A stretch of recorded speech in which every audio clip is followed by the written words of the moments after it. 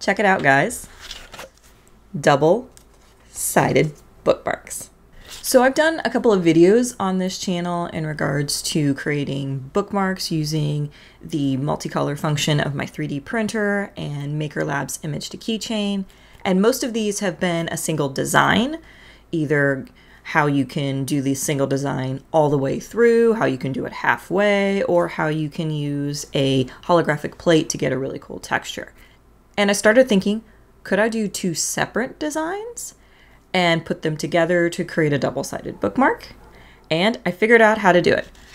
And I am going to show you how I made this really cool back-to-school themed bookmark featuring a composition pattern on one side and then like some loose leaf with little book notes.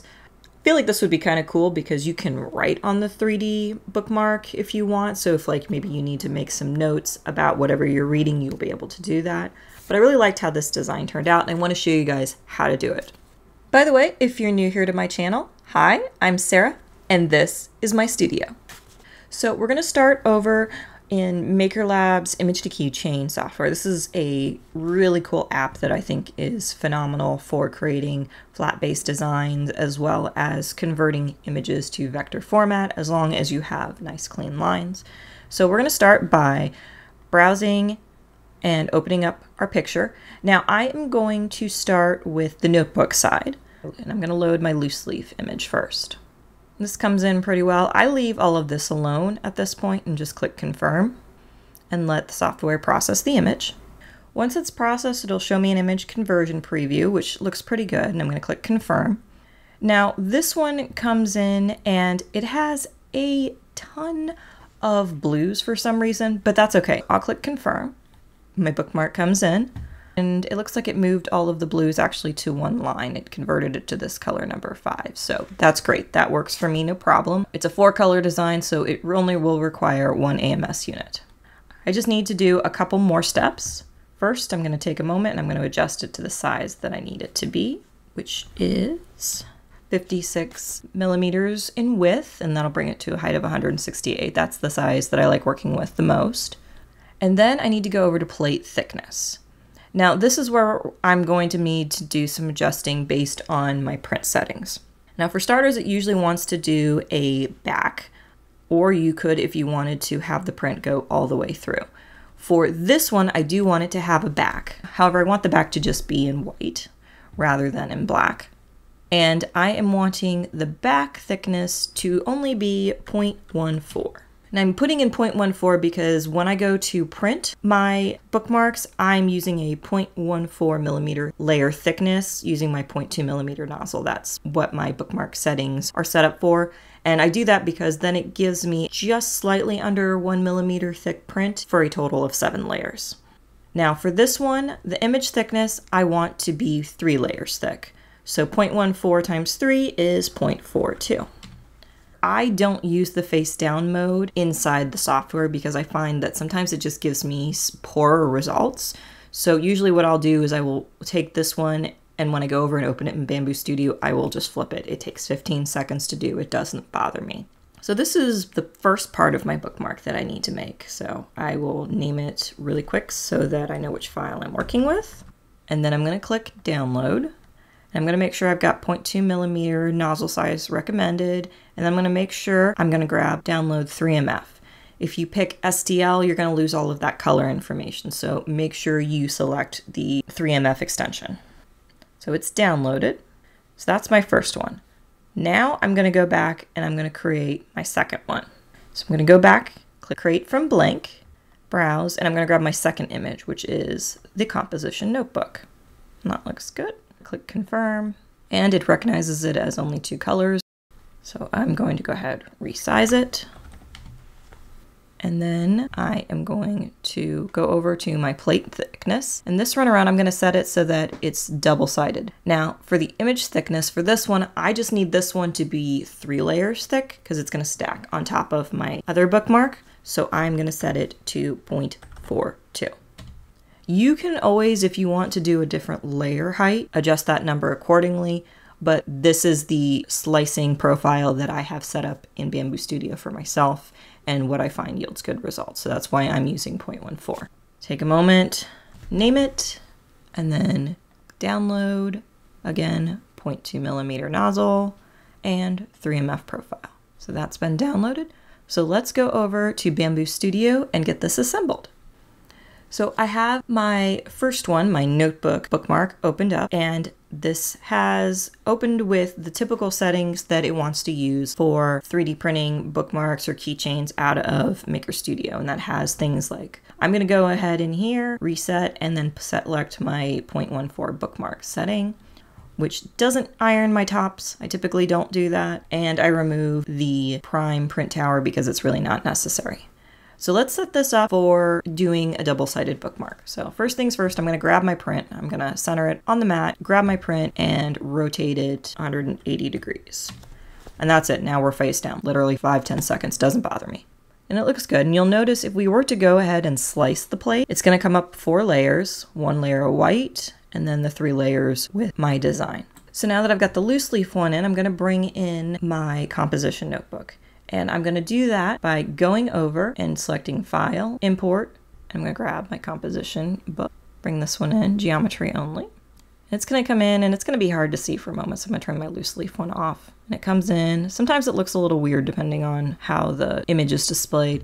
And you'll notice that it's got the colors flipped in here. That happens from time to time because it's assigning the colors based on the numbers, and those are sort of randomly assigned in the image to keychain. So what I need to do is just flip the 1 and the 2 on this one. So to do that, I'm going to go in here real quick, and anywhere that I see a 1, I'm going to select it. I'm going to set it to 2, and then I'm going to take the rest of them and I'm going to select 1. And just like that, we look a little better.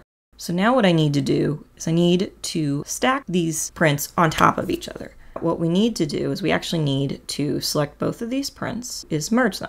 From there, we'll need to just select our composition print. Unfortunately, when you merge them, it'll split out to all these little pieces. There doesn't seem to be a way to re-merge them underneath. I've tried it, it doesn't seem to work.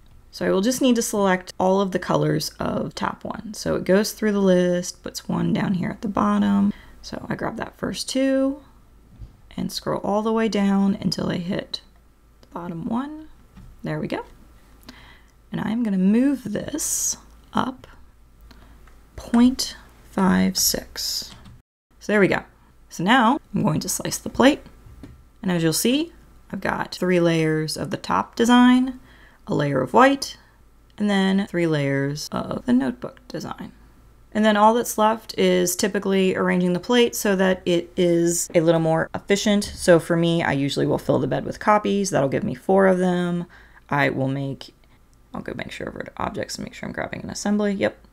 I will make a copy, paste that one, rotate it by 90 degrees, move it into place, and then I select all of them and stick them in the middle of the plate. And I am done and ready to go. Now, printing a design like this will take a little bit longer. Printing 5 of them results in a total print time of 11 hours, which isn't too bad. By doing multiples of them, I can use about 54 grams of filament with about 4.5 flush. So pretty good ratio in my opinion. Costs about $1.50 depending on which filament you're using.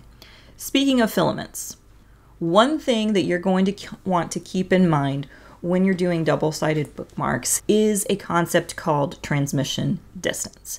If you're familiar with the HueForge software and how you can do prints that have multiple layers to create all sorts of beautiful image designs, you're probably familiar with this concept. But transmission distance is essentially how many layers is needed to make the print really look completely opaque when you're shining light through it. Most of the time, if you're just doing a single color print or like a 3D model print, it doesn't necessarily matter. But with this design or any design that uses a lot of white, that's going to play a bit of a role because white can be a very see-through filament. So for instance, I have a bookmark here. You'll notice with this one that you can see the design on the opposite side kind of coming through. You can see the blue flowers, you can see the pink flowers a little bit. And that is because the white that I used on this one is not as opaque as I need it to be. The white I used on this one is my personal favorite white, and that was polyteric cotton white. I like it. It has like a slightly warmer look, but it has a transmission distance of 2.5.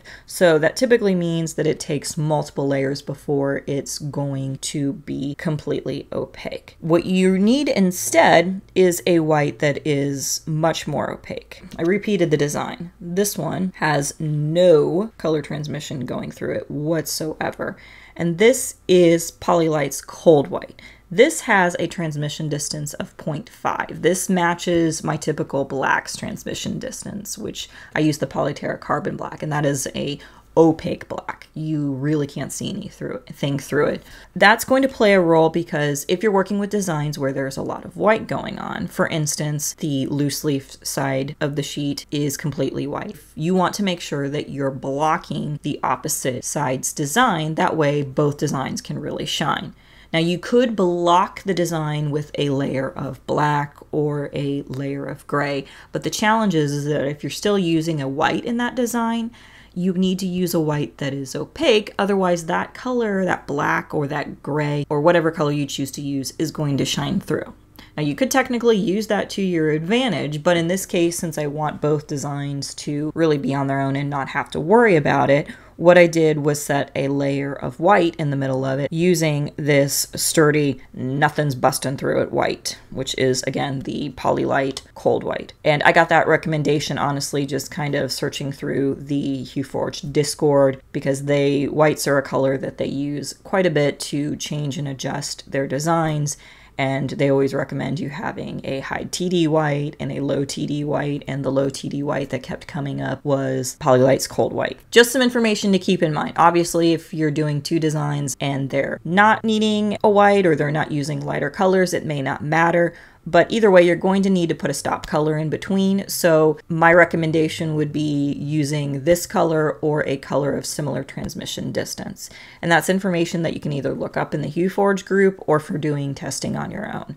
But at the very least, I can definitely recommend that color. And as a spool, it's not too bad. I really like working with Polymakers filaments. It's my go-to brand most of the time. And I think it runs $20 to $22, $23 depending on where you get it. I will leave a link to the materials that I use in the description at my Amazon front store if you're interested in all of that. I technically earn a small commission if you purchase through it, but it's adding up to pennies, guys. So anyway, now that I've got these set up and ready to go for printing, let's get them printed and I'll show you the final results.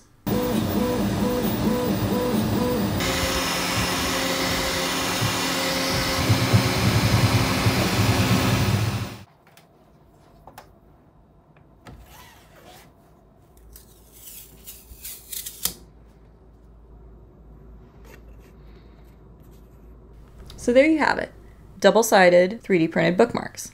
I like how this design turned out. It's a great back-to-school design. It's a design I think that has a nostalgic feel that everyone will like. Another detail I do want to mention in terms of printing this, I did print these on a smooth plate. I actually recently acquired the Bambu Labs official version of the smooth PEI plate. This was one of like the first couple of prints I was doing on it. And I must say, I really like this plate. I've played around with a couple of smooth plates and I definitely like this one. I like the surface of it. It gave a really nice smooth surface, and I did not put any hairspray on this plate. This was completely hairspray free and the design stuck beautifully. You always do want to make sure when you are printing anything, especially this where the appearance on the bottom is important, as well as to make sure that the plate is clean and there isn't any accidental material that might get left somewhere, because I did have one where I've got a little bit of a smudge in the corner, unfortunately, so it's a slight imperfection. It's not too bad. It's probably one of those I couldn't sell it. It's certainly one of those I could give away to one of my nieces and nephews and they wouldn't care. Or my daughter constantly runs around and asks, can she have, the broken bookmarks for her reading? These turned out really good.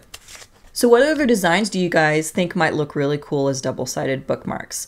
Where are you going to take this design, or are you going to try and do it with other projects like signs or keychains? By all means, leave me a comment below. I want to see what you guys are coming up with using these tutorials. In the meantime, if you like more content like this, please be sure to hit the subscribe button and ring the bell for notifications. Also, don't forget to tap the like button to tell the algorithm that this video was a good one. And I will see you guys next time. Bye!